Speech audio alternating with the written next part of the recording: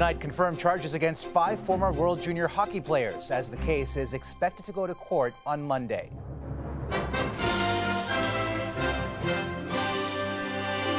One count each of sexual assault. The case is going to come down to consent, with one player facing an extra charge. Clashing over Alberta's restrictions on transgender rights for young people. An all-out ideological war. Also, a countrywide checkup on cardiac arrest, with nearly half of patients under 65. I had collapsed, woke up in the hospital in ICU. You used to call me on my cell phone. Plus, the day the music stopped, TikTok pulls popular artists from the platform. And striking a chord with salvaged wood. It's a really cool thing to have something that's already lived 100+ years. The guitar maker letting history play an instrumental role.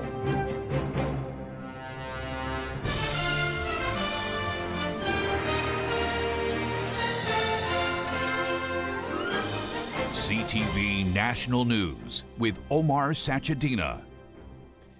Good evening, everyone. Preparations are well underway for the NHL's All-Star Weekend in Toronto, celebrating the best of a sport Canadians know and love. But casting a shadow over those events are accusations against 5 current and former players in the league, whose sexual assault charges were confirmed in a legal document obtained today, which also contains an additional charge. CTV's Heather Wright explains.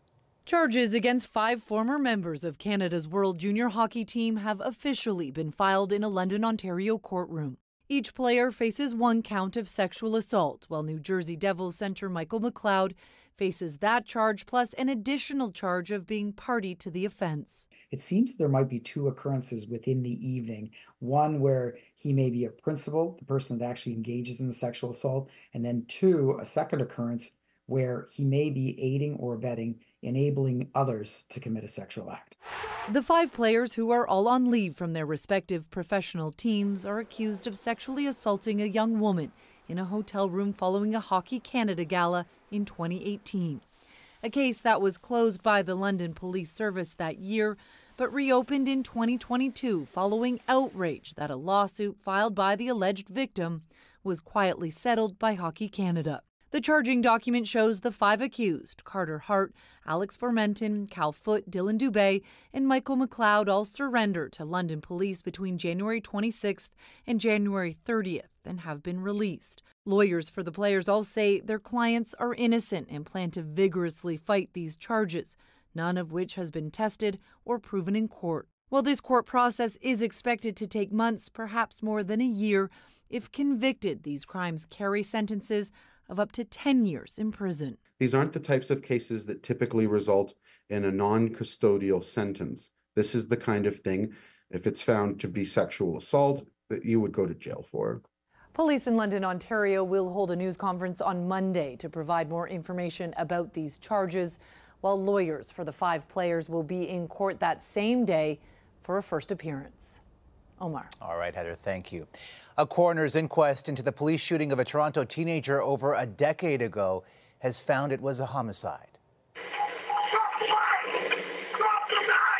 Former Constable James Forsillo, who shot 18-year-old Sammy Ateem in 2013, was convicted of attempted murder. Today, the jury at the inquest made 63 recommendations for all police services in Ontario, including compulsory peer intervention training, mental health supports for officers and families of victims, and mandating body-worn cameras for frontline officers. Yateem was holding a knife on an empty streetcar when he was struck by 2 separate volleys of shots. There is another showdown brewing between the federal government and Alberta's premier, and this time it has to do with Danielle Smith's proposed restrictions on transgender youth, expected to be implemented by the end of the year. Here's CTV's Annie Bergeron-Oliver.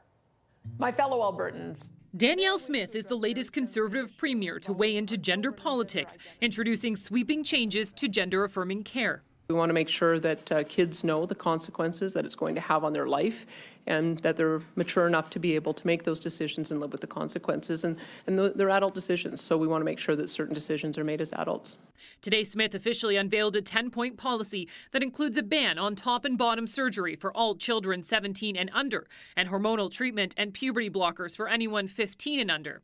A requirement for Alberta parents to give permission before students 15 and under can change their name or pronoun at school, and an obligation for parents to opt in to all classes about sex education, orientation, and gender identity. We're aiming to be supportive of children's rights. We want to make sure that children do not prematurely make decisions. Alberta's new policy goes a step further than New Brunswick and Saskatchewan, who both require parental consent before schools can use a student's preferred pronoun and name. Advocates say today's changes will have a long-term impact. This policy will likely force trans kids to come out at home before they're ready, which may lead to those kids being rejected by their parents and cast out of those homes. After years of waiting and wishing, Albertan Luce Evans got his top surgery done at 17. He believes other trans kids should have that same choice. If I didn't have the ability to transition, I don't think I'd be around right now. When we were able to get the surgery for him, the top surgery, it was just night and day. Yeah. I was me. Yeah. The federal health minister says he disagrees with Alberta's policy and plans to meet with his provincial counterpart soon. I think it's extremely dangerous to engage in this kind of thing, which is, I think, playing politics when you're talking about children's lives. The changes have yet to take effect, and while Smith says she's confident her policy is constitutional, at least two groups, Omar, have already said they're considering legal action. All right, Annie, thank you. And Canada's health minister introduced legislation today to postpone the government's planned expansion of assisted dying until 2027. There's a moral imperative for us to get the systems ready. So by setting out a timeline of 3 years, it's an indication that the systems need to move towards readiness. The extension comes after Ottawa revealed this week it would not be able to meet the March deadline to expand eligibility to those suffering solely from a mental illness. When it comes to cardiac arrest, every second counts. CTV's Adrian Gobriel on a troubling new snapshot and the critical solutions. A concerning Canada-wide trend. And I felt fluttering in my chest. The Heart and Stroke Foundation found that approximately 60,000 out-of-hospital cardiac arrests are happening in Canada each year. Only 1 in 10 people will survive when their heart suddenly stops outside of a medical facility. Numbers much higher than previously estimated. Patients are also getting younger. Nearly half of all cardiac arrests are happening to people under the age of 65.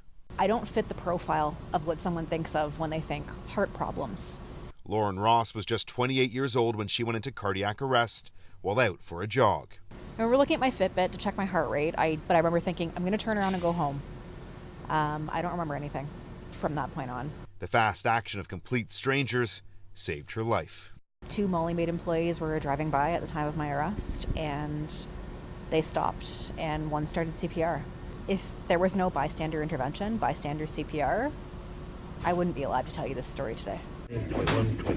Ross's story underscores the importance of everyone learning simple CPR techniques or knowing where a defibrillator is located inside a building. You don't need to take a course in order to recognize that somebody's in cardiac arrest. Call 911, shout for an AED, and push hard and fast. She was on the way to the hospital, but she didn't make it. Far too many Canadians simply don't survive the medical emergency. Sarah Lush's sister Robin had just lost her husband to cancer. Days later, the 40-year-old widow and mother went into cardiac arrest while at home by herself. Our family is peppered with different kinds of heart issues that we never really looked into because it was a never us moment. Until it was. Robin leaves behind a 14-year-old son. On average, one person in this country suffers a cardiac arrest every 9 minutes. Omar? All right, Adrian, thank you. And there is more sobering health data tonight on the global burden of cancer. The World Health Organization is now projecting 1 in 5 people will develop cancer in their lifetime. And by 2050, there will be more than 35 million new cancer cases, a 77% increase from the estimated 20 million cases in 2022. The leading forms of cancer are lung, breast, colorectal, prostate, and stomach. The head of Canada's intelligence agency defended the approach to secrecy today at a federal inquiry into foreign meddling in Canadian politics. CTV's Jérémy Charon reports. A push for as much transparency as possible. That was the focus as the director of Canada's spy agency testified today at the inquiry into foreign election interference. In order to build the resilience and reassure Canadians, especially about the electoral processes, that there will be a need to have more information in the public domain. David Vigneault indicated the government has come up with procedures to provide summaries and edited versions of secret documents to assist the inquiry in its work. But some human rights groups already have concerns about the process. I lost my faith and I'm not optimistic. A group advocating for China's minority Uyghurs here in Canada has backed out of the inquiry over concerns about 3 individuals with alleged ties to China being granted standing. They should be answering questions, not examining the witnesses. And we decided that the victims of foreign interference and the alleged perpetrators seem to be misplaced. This preliminary round of hearings setting the stage for March, when the inquiry will address alleged interference in the 2019 and 2021 elections by countries like China, India, and Russia. But this former CSIS director says Canada's National Security Services could be more transparent. I think another area that's worth thinking about is our allies, our close allies, are much, much more open than we are. They really protect their core secrets, but the Brits, the Yanks, the Australians tend to be much more open than Canada is. Tomorrow, the inquiry will hear from Public Safety Minister Dominic LeBlanc before pausing until the next round of hearings. Omar? All right, Jeremy, thank you. The White House took an unprecedented step today to stem surging violence against Palestinians in the West Bank. It is very much to send the message that we think more needs to be done by the government of Israel. U.S. President Joe Biden imposed financial sanctions on 4 Israeli settlers accused of attacking Palestinians and peace activists in the occupied territory. Israel's prime minister blasted the move.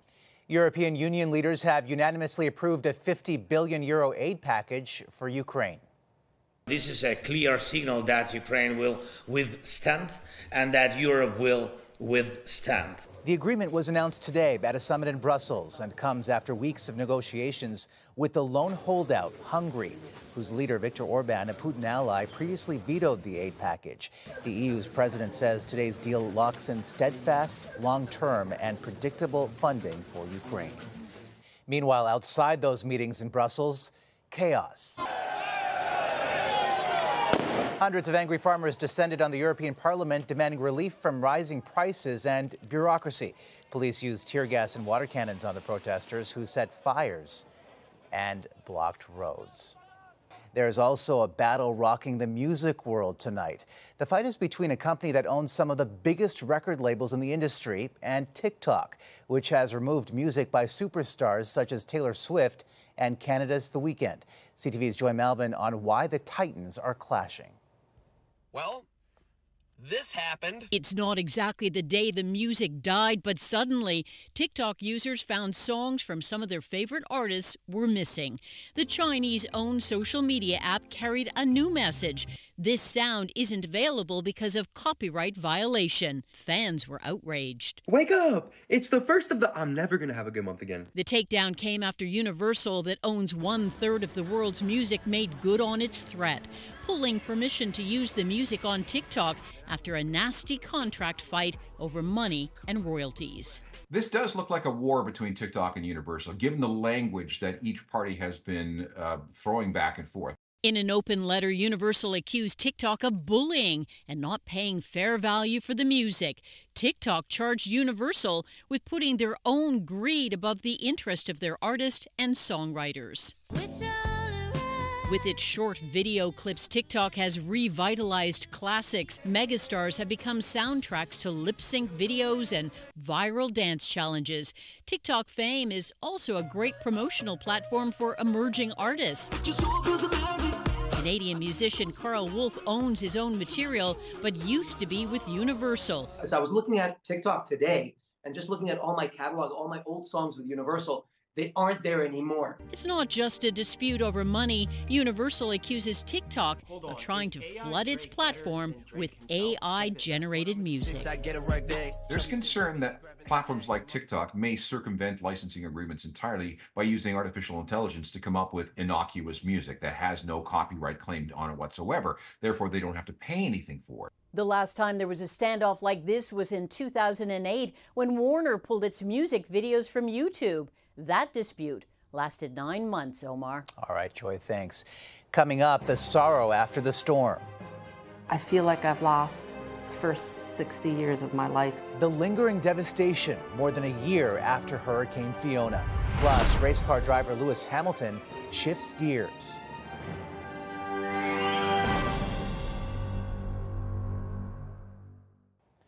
The terrifying impact of one of the most powerful and destructive storms in Canadian history is still being felt in Atlantic Canada, almost a year and a half after it slammed the region. As CTV's Garrett Barry shows us, in a small town in southwestern Newfoundland, even as people try to push forward, there are reminders of the past. The storm ravaged this town, houses, lives pushed into the ocean. Much of it is now still being found. Ocean cleanup group Clean Harbor Initiative is back in Port aux Basques this week. They've been here several times since Fiona hit. It gets pretty emotional when you're hauling up, especially pieces of headstones and stuff like that. It's like this is someone's family member that's probably not there anymore. If you look closely in this town, you'll see little reminders of what's been lost. This white picket fence is one example, the biggest indication that there was a whole house here. Around 60 more are about to come down. The ones inside what's called the high impact zone, areas that are at high risk of water damage. Homeowners will be bought out by the provincial government. Well, here we are 2 years later, and more homes are going down, and more families and more neighbors are going to be gone. Peggy Savory knows what it's like to lose almost everything. Her blue house was in that iconic picture seen around the world before it collapsed into the storm. It's not the things, but I feel like I've lost the first 60 years of my life, and now I have to start over for whatever years I have left, if that makes sense. She says losing a house is traumatic, and she feels compassion for the others in town who are losing their homes now. Garrett Barry, CTV News, Port aux Basques. Still ahead, the ultimate claw machine, rescuing the trapped toddler who took matters into his own hands.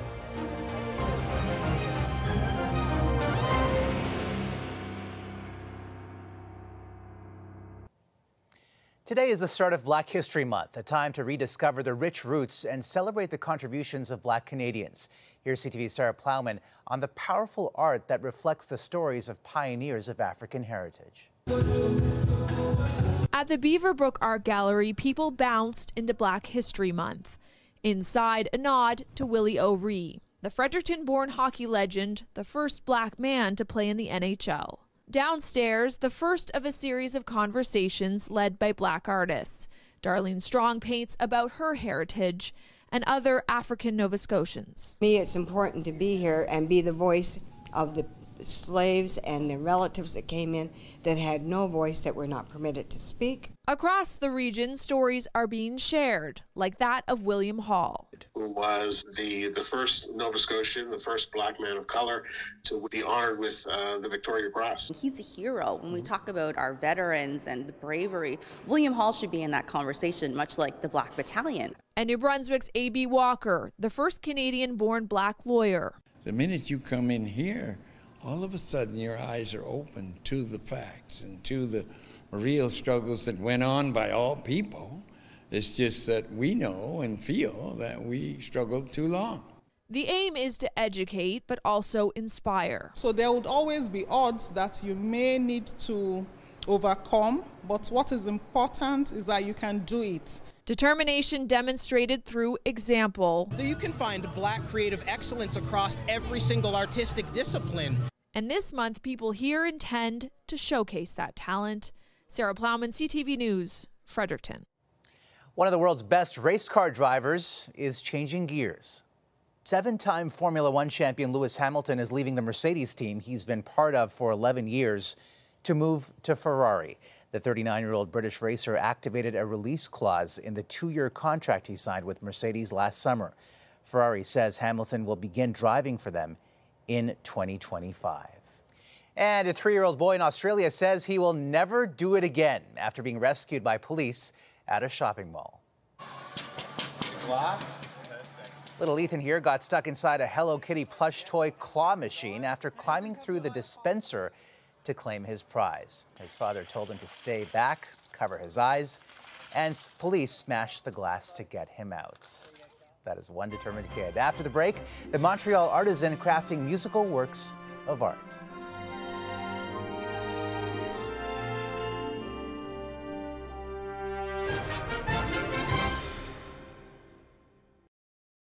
We leave you tonight with a man whose passion is making instruments with materials that have stories of their own. Here's CTV's Geneviève Beauchemin.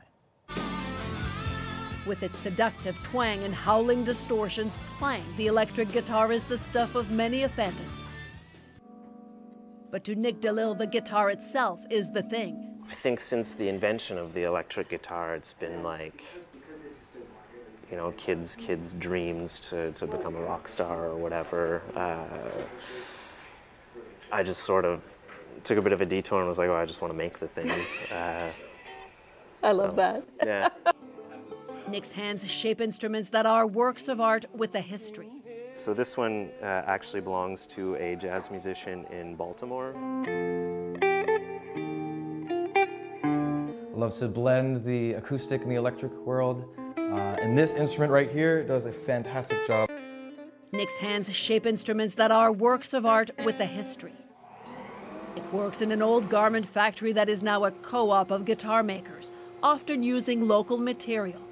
For some models, he repurposes a variety of old wood. And the canvas, as you were saying, it has history, right? Yeah. Why is that important? I just think it's a really cool thing to have something that's already lived 100+ years as whatever, and then take it, give it a new life as a musical instrument that's going to then go on to tell its own new stories. The Maplewood floor of Boston's Symphony Hall had been the stage of concerts for 100 years when it was torn up during renovations. Nick repurposed a plank or two into an electric guitar. So they had been refinished God knows how many times, but you could see all of the layers of lacquer, and there was all the pockmarks from cello and double bass end pins. It's now been nearly 15 years since Nick founded Island Instruments, reusing resources, wood from his old apartment building, sinker wood from the bottom of the Panama Canal. He makes about 15 guitars a year, much of it sold through word of mouth, giving old wood an electric vibe, now resonating in many parts of the world. Geneviève Beauchemin, CTV News, Montreal. Beautiful. And that's a snapshot of this Thursday. Heather is here tomorrow for all of us at CTV National News. Thank you for watching, and good night.